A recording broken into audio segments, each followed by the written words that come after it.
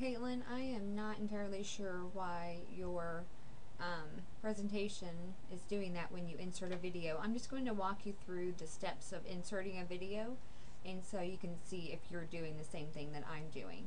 So I'm just going to go here to the screen that I want to insert it in, go up here to insert, and then video.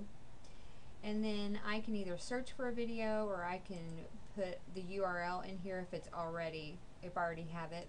Then I'm just going to search for mobile learning. And let's go to this one. I haven't looked at it, but we can try it. Select. And it should just put it right there in the middle of the screen that you told it to put it on.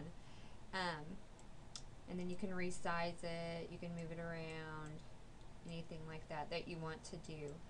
So that's all really that there is to putting it on a presentation. Why don't you try to delete all of the things that you have inserted so far on every slide and just have the one, maybe just the one slide open, and so then it'll just put it on that one.